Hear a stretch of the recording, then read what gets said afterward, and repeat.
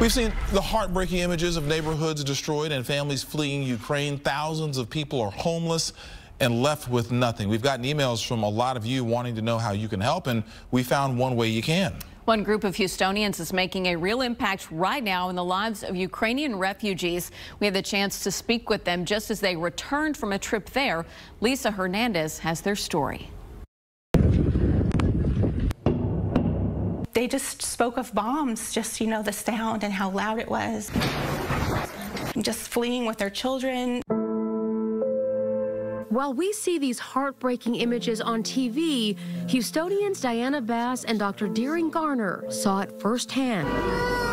Their faces in many cases were just blank.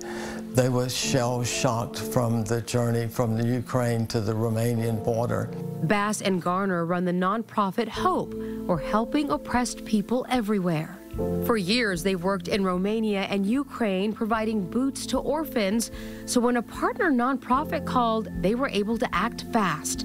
The idea, turn a schoolhouse in Romania into a shelter for Ukrainian refugees. We said immediately, yes. In just days, refugees were already being helped at the Project Ruth Center. Some of them arrive with literally what's on their back, and so they need someone to go and buy necessities for them, and often it's women with several children. They're able to rest in a soft bed, wash their clothes, have a hot meal, and just be with someone who cares. There were times when, they were telling their story and they just dissolved into sobbing, and we were sobbing as well. Volunteers also help with confusing paperwork and provide trips to the Ukrainian embassy. We need to be there for them and fill in the gaps. The stories were at the same time horrifying, but also you got to see a little bit of how, a crisis can often juxtapose the worst of humanity with the best of humanity. The team hopes to be able to help keep Project Ruth going for as long as it's needed. When I see what I saw last week,